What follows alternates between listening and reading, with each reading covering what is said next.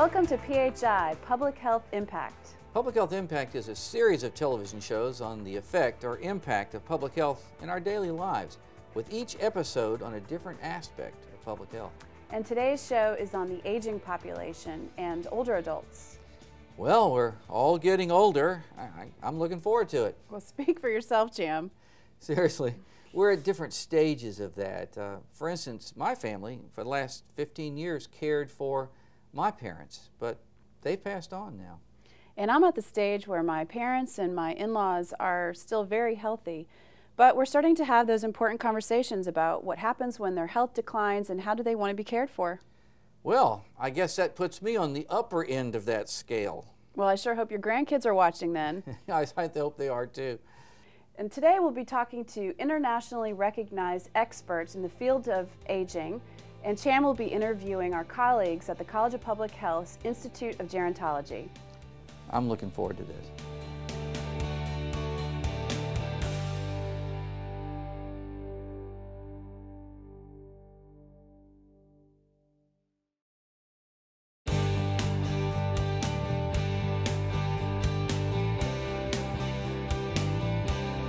The number of older adults in our population just keeps growing and growing, both in numbers and in a proportion of the total.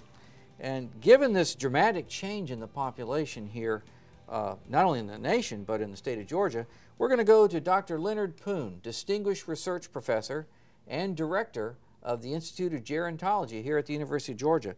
Dr. Poon, tell us about the Gerontology program here at the University of Georgia. Well, the Gerontology program has been around since 1964. Well, I was about 9 years old then, so that's been around a while. Yes, it has. It started out as an all-university institute, and it still is. And since 2005, the institute joined the College of Public Health as one of the units within the college. Okay, well, let's define our terms here. What is gerontology?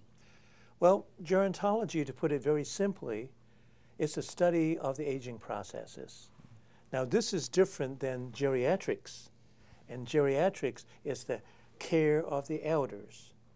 Here at the university and the college, we have both gerontology and geriatrics. Okay, well tell us how your research and training in gerontology and geriatrics serves the needs of the state.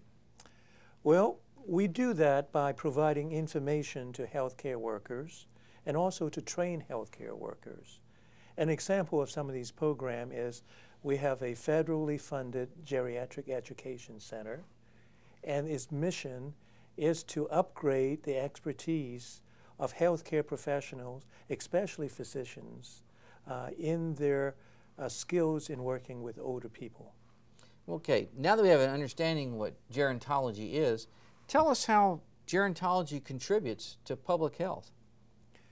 Well, as I stated earlier, by providing information and upgrading the skills and expertise of people working with older adults.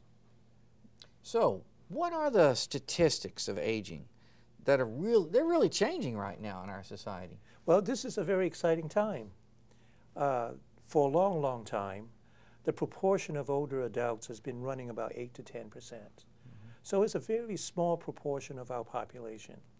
But then after World War II, we have a generation called the baby boomers, and they changed the dynamics of our population. So imagine our population is like a triangle.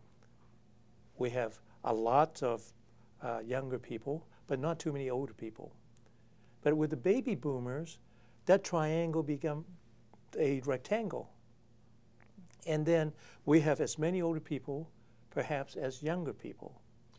Okay, well that really gets us into the Social Security issue, and that's something that people understand. They, you know, years ago, 30 years ago, 50 years ago, we had plenty of younger people paying for a smaller number of older people, and that's changed now. And it looks like we may not have a viable economic way of keeping that going now because of this change in the population of older people in our society. And this is a wonderful demonstration of exactly what's happening, is that as we have more retirees and less people working to support the retirees, we could have a system that could bankrupt the bank.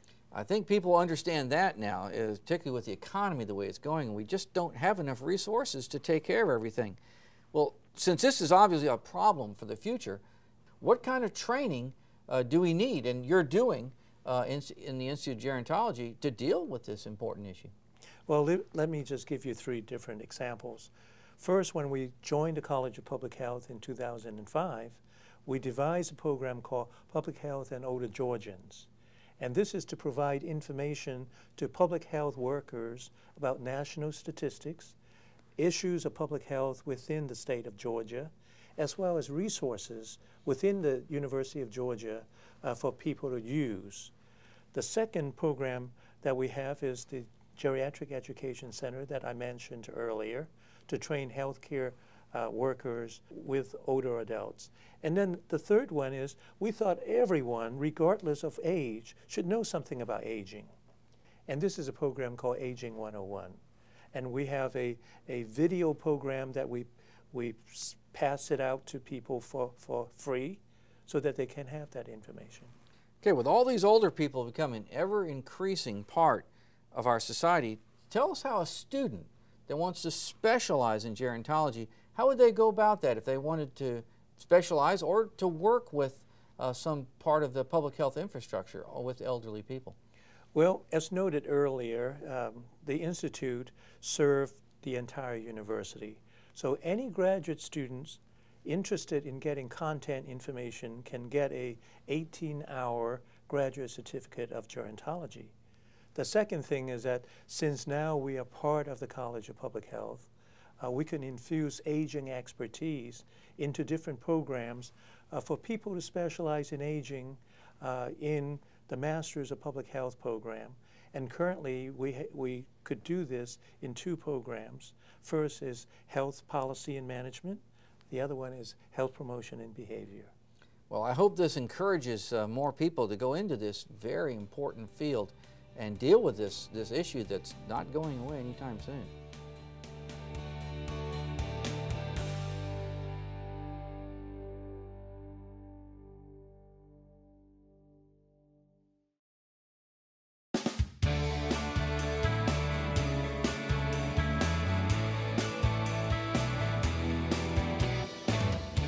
All right, let's turn to research in gerontology at the University of Georgia. Among the many programs you've been doing, what are the ones that have received the most attention in increasing our understanding about the aging process? Well, at the University of Georgia, we have about 22 departments that's doing work in aging. And they range from biology, physiology, kinesiology, psychology, sociology, all the way to social work. However, the one program that perhaps was most noted is the so-called Georgia Centenarian Study. And this is a federally funded research program that began in 1988. And we just finished the 3rd phase of our research in 2009. Okay, well, tell us about this long-standing and internationally acclaimed program in centenarian research. The centenarians are the people that live to be 100 years old and even older. What is it about this group of people that seem to be outliving the rest of us? Well, first of all, there aren't that many centenarian studies. There are 2 such in the U.S. and about 10 around the world. So there's only 2 centenarian study groups in the United States, and the University of Georgia is one of those. That's correct. The other one's in New England. Okay. Well, why is this information so important to us? So what is it that would allow us to live longer like they do? Is it possible for me to live longer? I guess the other side of that coin would be, what is it that I might be doing that's preventing me from living longer? Well, you can certainly not become a centenarian, and we know that public health recommendations is very, very important. And so there's many things that you can do that shorten your life. Okay, so let's look at some of those. Heredity is one of them, certainly. Heredity is, you know, what we get from our parents or maybe from our ancestors. And then there's environment, like lifestyle, stress, diet, exercise, or lack of exercise. Why don't you tell us about how heredity and environment impact on this ability to live longer or not live longer? Well, our research shows that both are important, but the relative importance is really not known at this point. The best research we have shows that perhaps genetics account for about 30% of longevity, and then maybe the rest of them, maybe 70%, is due to the environment, lifestyles, and so on and so forth.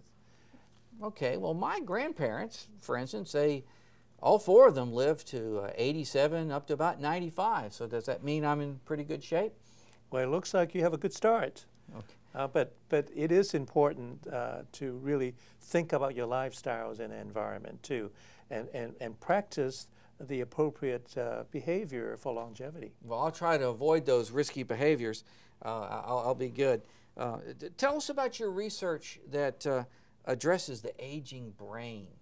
Are some of us wearing our brains out? What have you learned from the aging brain research that you've done? Well, we do have a brain or neuropathology program within the centenarian study. And in fact, we have the largest brain bank of centenarians in the world, about 60 brains. And what we're doing is that we are very much interested in the relationship between brain and behavior for those who survive into old age versus those who do not.